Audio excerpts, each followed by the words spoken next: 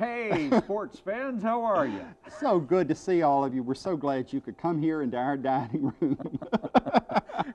The room of misery. I'm sorry, we're just having we've not had serious a good talk, yes, but that's right. We haven't talked to each other in 15 minutes. We've got so much catching up to do. And this day has not been one for the history books either. Well, we're going to make it worth your while for the next 30 minutes. Well, the mail continues to roll in, and of course everything started wrong today when poor Doris couldn't be here today. Oh, where is Doris I don't today? know, but you know, we can hardly operate without She's the woman. gone again, and we miss her. Well, this personage sent us, who is this? This is Teresa Furlow from Lehigh Acres, Florida.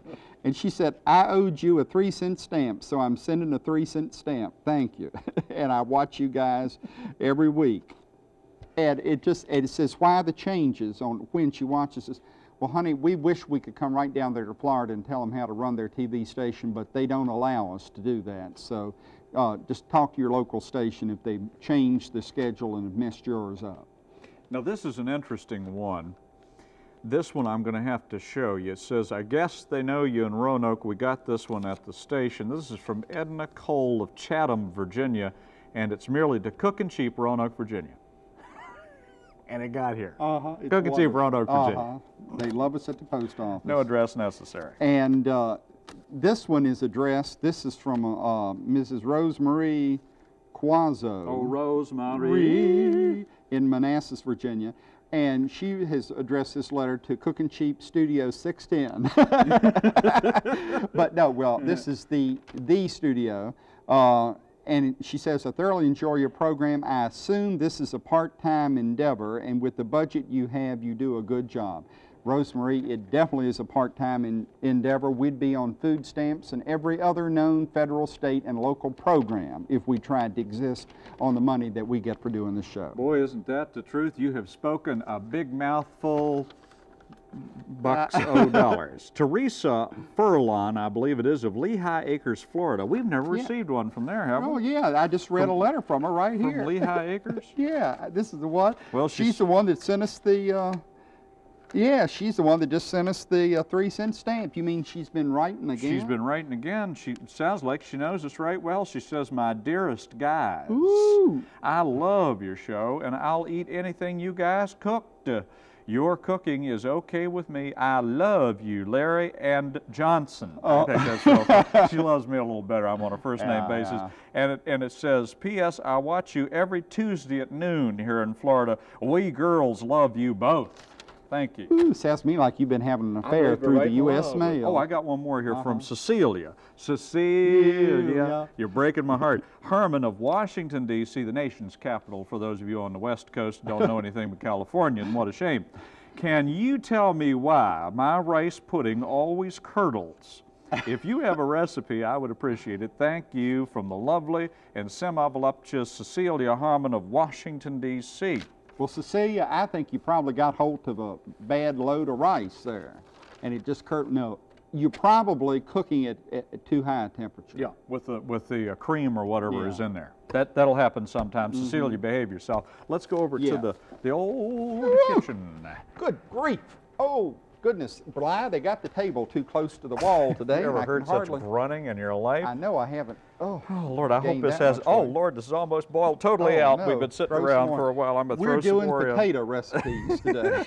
I had to start. Definitely cooked down. I was gonna say I had to start mine a little in advance. Do you have a fairly long recipe, don't you? Well, sort of. Yeah. Well, let me just start because I've got a lot of tedious stuff here. Alrighty. And I'm doing scallop potatoes, which you can buy frozen and already done up. But this is a fine recipe, and you can do it yourself. So I've got some potatoes that I peeled, and I'm going to cut them in with this little tiny little mandolin that I've showed before on the air. It's a little cheap thing, and it's just wonderful. It slices, it dices. And I'm going to cut them in, I don't know, 1/4 inch or thinner slices, and I'm going to cut enough to fill up my little casserole dish over here. So many people think potatoes come this way instantly. I've got one cooking in the oven. All right. Or are you smelling something bad? I'm smelling something. Mama used to say it was your upper lip. It smells very familiar. Smell from the latter 60s. I'm not sure what it is. Oh, you mean... I believe an old cord is burning up down here. Some no. old rope or something. I don't know what. Are you doing rope havilas? Whatever that... I don't know. That's all right. I'll get over it. Now back to Laban. Oh. Well, that's a slick little trick there. I tell you, that thing is. Well, you have to watch your finger because you can slice I into can your imagine. thumb. Down to your epidermis. But this thing is, you know, we can't afford a food processor, and this does the trick. I can afford a food processor. And I'll tell you what, ladies and gentlemen, if y'all, you know, I could afford more if you'd buy more books. No, I'm just kidding. All right, now I've No, sliced not up really, about but 3 anyway. potatoes, and I'll get the onions. Now, you need a casserole for this, and you want to butter it up. Ooh. And I'm going to use all of this butter right here. I So can't believe it's butter. I'm going to use the paper off in here to butter it up. Ooh, an artifact. Well, that's a pretty neat idea. Mm-hmm. I always just take a little dab of it and get in there with my fingers and just Well, I know, smoosh but it around you a know, little. they don't have all the little niceties like paper towels back here. Uh-huh. And you do need to grease your casserole. Now, once you've greased that, we're going to start putting this little dish together and put yourself a layer of potatoes in here. It's like dealing cards. Yeah. And then we'll do some, Larry, I'll just go on to you because this is a kind of a tedious little job here. Okay. What I'm doing, I've just started doing while he was doing what he was doing, is I just started doing what I'm doing. And what I'm doing is some apples right now. I'm just sort of peeling the outsides off and getting seeds off and what have you. I'm going to do something called sweetie pie potatoes. Sweetie pie potatoes. And what you do is you just come up with a couple of sweet potatoes, just ugly old sweet potatoes, and just cut the ends off of them and peel them up real good and take the outsides off of them. You don't want all that dirt and filth. And I just have my old potato peeler here. And as you can see, it's pretty slick. It's real easy to do. And just peel that off. We're going to do 2 or 3 of them. Now, the wonderful thing about this recipe is what we're going to prepare is enough for 2 or 3 people, but you can vary the recipe as you want to and sort of have a little fun with it, have at it. Now, what you do next is you take these potatoes and you cut them in about, let me wash this off a little, excuse me. It needs to be washed off a little now that I've got the outside You don't know of where it it's off. been. Mr. Johnson just grew a rather large, oh, excuse me. Did that get down your back? Where? Now what you do is you take this potato and you cut it in about 1/4 inch slices, just like so. And I'm just doing it with my finger. If you feel relatively secure in doing this, it's fine. If you don't, I would suggest that you do it another way, like on a cutting board, because these things are a tad little bit hard, and sometimes, boom, it'll go right through there, and it's just awful. But as you can see, I feel relatively secure, and so I'm cutting them this way. Now, when you do that, what you do is you take them and you dump them in here. Poof, Well, and there they are. Isn't that amazing? You are a professional cook, too, aren't you? Well, yes, that is true. That is true. And what you do is you'll put this in a, you'll put it in a half a stick of margarine and a half a cup of cider. I've just got some good old cider here, and we're down in cider country. Yes. This is definitely cider country because here in the state of Virginia, we do indeed grow an awful lot of apples. And this really is a Virginia cider, I'm happy to say. Sometimes we say things like that. So anyway, we put some cider in there and we start boiling these potatoes just open right in there. And then we're also going to put in a couple of other things, a half a stick of margarine. And so I'm going to put a half a stick of margarine in there. And you're just going to kind of boil this on top of the stove. Just, you know this is going to be good. And the other thing we got to get in right away, and then I'll stop and let you do some more, and then I'll do some more, and then you can do some more, and then I'll do some more, and then maybe the show will be over and we can go home, is I'm going to open up some brown sugar, and we're going to need... Brown sugar! He does that every time I mention brown sugar. Half a cup of brown sugar. Half a cup, measure very carefully. Half a cup, there it is. Put that in there and boil it with it too. Now, why are you waiting for all that to get to the sedimentary stage? The sedimentary. I just thought I'd throw that in and see if you're paying attention. Now, while you're doing that, take some ordinary cooking apples. And I have these little apples like these are good cooking apples. You can get the green ones too. Don't get those great big sweet ones because they'll fall apart in no time at all. These are cooking apples. And what we'll start doing is we'll start cutting those up and peeling them. And then we're going to put them in little bitty peels. And we're going to peel those in there. I'm going to wash these. And I'm going to add those while we get back to Mr. Johnson. Now, I have got my little casserole here. And I've layered a layer of potatoes, and I put a little bit of butter or margarine there, and also some little onion slices. And now I'm going to sprinkle about a tablespoonful of flour in there, and put a little bit of salt, maybe a quarter of a teaspoon of salt. And I'm going to sift some pepper in there too. Now, if you want to do this real fancy, you probably use white pepper because it won't make a bigger mess. And now you can add all kinds of little surprises down under here. And like crumbled bacon besides the onions, but I thought I'd put just a little bit of cheese down through here. What kind is that, Laban? This is just real some severe looking cheese. Some Colby that somebody left at my house after a party. Yeah. That's true. Oh, well, that's so that poison cheese I left last time I was there. And now I will put in another layer, and as you do it, you want to tamp them down a little bit. You know, this is not a dump cake recipe. You need to take not a what? A dump cake. You know, where you just throw everything in. I never heard that term. Well, have you ever seen one of those dump cakes that where it's got all that pudding mix and mess in it? And you just want to repeat this layering process, and these little mill ends off the potato are good in the corners if you've got a funny little dish here. And you just keep building this up, just like potato chips, until you're ready. Now let's put in another layer of onion here. And I just, I sliced my onions on my little thingy over there, and I pull them apart so that you don't get any real big, heavy-duty, thick slices of onion down in it. And there goes a little more onion. That ought to be enough in here. And now I'm going to repeat the same thing and put a little more flour on it. And a little more salt sprinkled around, just a little bit. You don't want to have too much. Oh, they're giving the vampire signal again. Yeah. Oh, good grief. Woo, says Sandy. One of them signaled to me the end of the earth a minute ago, but I didn't believe it. Oh, well, I'm so glad. And now I'm going to put a little more cheese. All right, Bly, it's back to you. Okay, well, I have done some cleaning work here while we were away because I just needed to. All right, now we take a half teaspoon of cinnamon, and we're going to add to this. And just take a look at this. This is just pretty. There's just no way this thing could be bad with all this goodness. And I'm just going to sprinkle it around in there just a little bit. Use your imagination a little bit. Doesn't have to be exactly a whatever. And this says a quarter of a cup of nutmeg. Oh, no. Now, I just seriously... I meant a quarter of a teaspoon. I'm real sorry, Laban. I didn't mean to do that. Oh, you did too. Cast asparagus on my fine recipe. By heavens, I'm sorry. It's the first time I looked at this recipe, ladies and gentlemen. I knew he had thrown something in on me. Just the same amount of nutmeg. Woo, doesn't that smell good? Nothing wrong with that. Now, what we're going to do now is we're going to...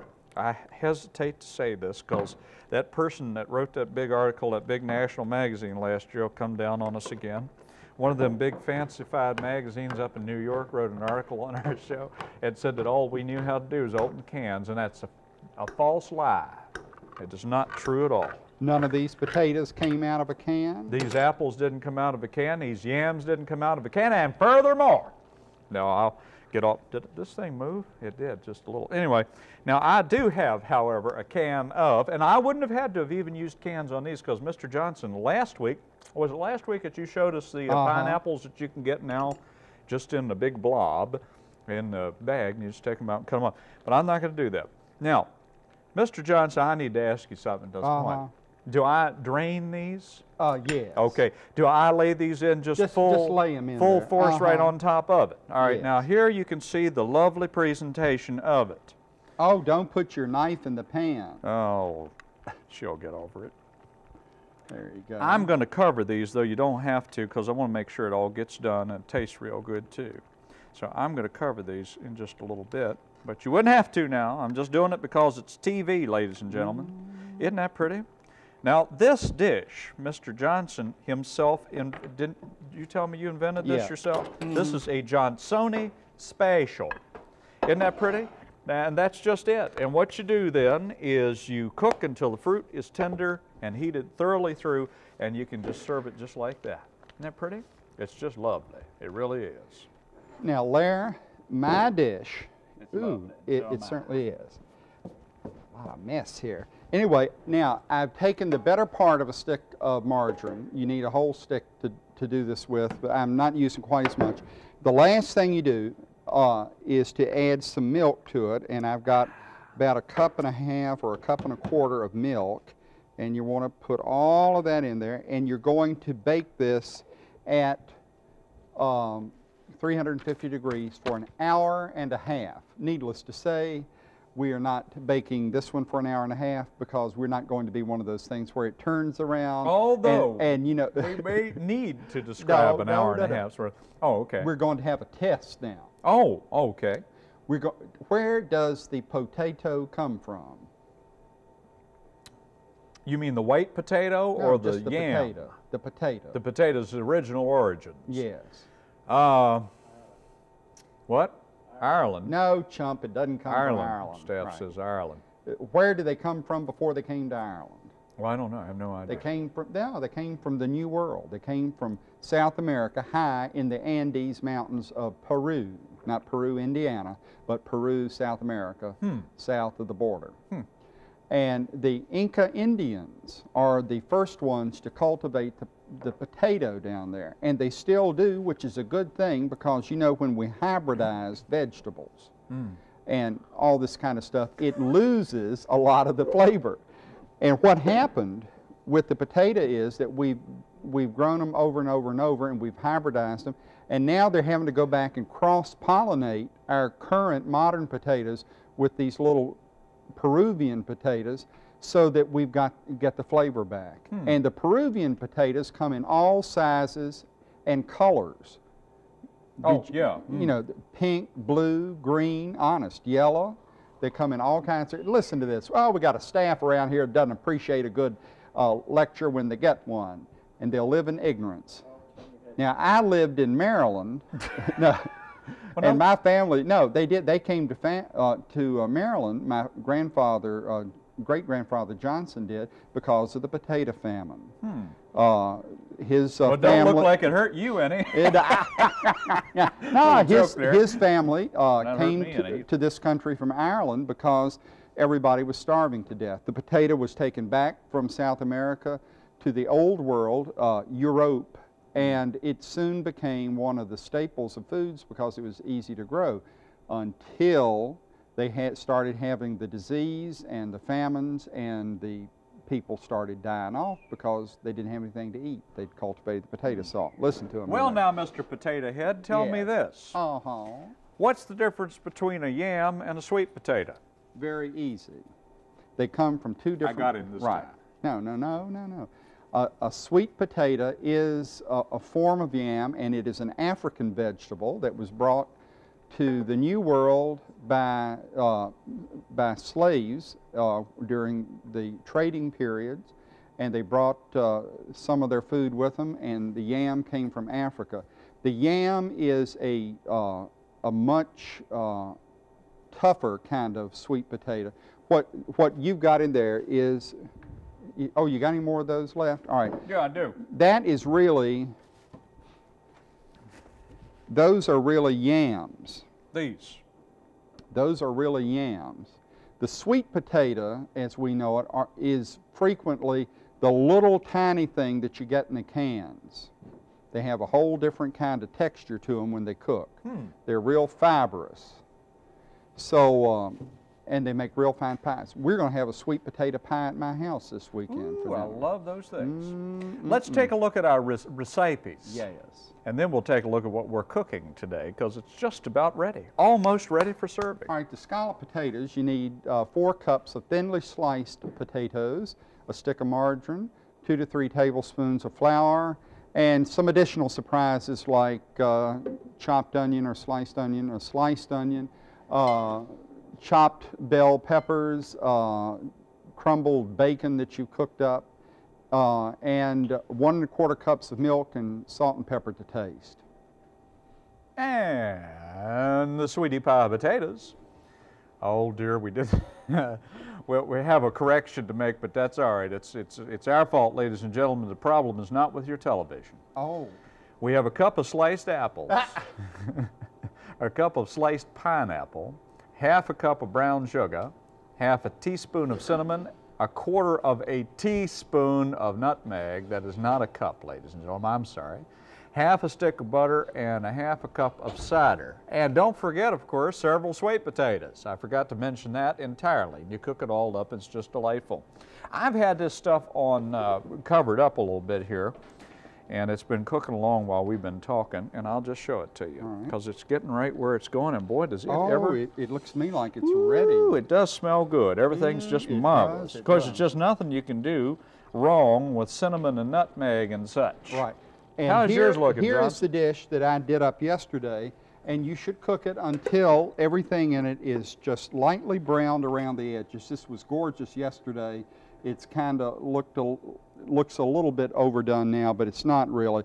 But it'll crust around the edges, and when those potatoes on top begin to get brown around the tops, a little nice brown, then it's done. So start watching it after it's cooked for about 1 hour and 15 minutes. Well, I guess it's time for a flyby. Yes, by the very lovely Miss Witch is here. Witch Do Kitchen. And she said that she did have a letter for us today and a surprise. So, oh, how wonderful. Miss Witch will be bringing our letter in. She's getting clearance right now. Yes. She's getting clearance from the local airport, and just as soon as she has, here she, oh my, oh my gracious, this is really something. Now, talk about your big beak. I mean, she's really. giving us the bird. Oh my heavens, and a beautiful bird it is too, I might add. And two can do what you can do. Oh my heavens, there they go. Their memories. You reckon they'll fly around together for a while? Well, what do you got? Well, they have sent it in on a tablecloth cover. Well, anyway, dear gentlemen, I don't feel so good today, so I thought I would write to ask you if you will be cooking my favorite dish soon. Oh, for I heaven's really sake. hope you will. Guess what it is? And it's signed Marvin Baby Beef Vealson. Well, Marvin, I guess so. I mean, if you really want to hear about veal, next week we'll do veal. Veal will be doing Yeah, it Veal for will be you doing next it for you. week on the show. Well, I guess it's time for us to take this thing off of the thing. And It I'll should be put done by now. This potholder over here. That looks so good, and it smells even better. Woo! Woo! Woo! And it's a good idea to start out with at least 2 minutes left in the show. You'll have plenty of time. No. Because you see, here on the table, Larry, since we're doing vegetables today, we've used a special tablecloth that Doris got for us so that you can not live in ignorance anymore. It has pictures of all these vegetables and things right here Well, nothing will ever on help the that, table. Laban, so don't worry about it. Here, I'll just, Here, let me give you... Alrighty. Now, isn't this lovely? This is just so pretty. It's gosh darn pretty. I just don't want to even eat it. It's so lovely. But I reckon I will anyway. You know, there's just no such thing as a bad potato, in my opinion. I mean that. I love potatoes in every form. Nothing you can do with it. Oh, well, Laban, here, I'm sorry. I thought perhaps you were ashamed of your dish and you didn't want to... Well, it's your dish, Laban. If I messed it up, it's not my fault. What does that mean? I don't know. Oh, but these scallop potatoes are out of this world. Oh, they are. They're wonderful. I love scallop potatoes, so these are fabulous. Get 3 of these together if you're going to do it.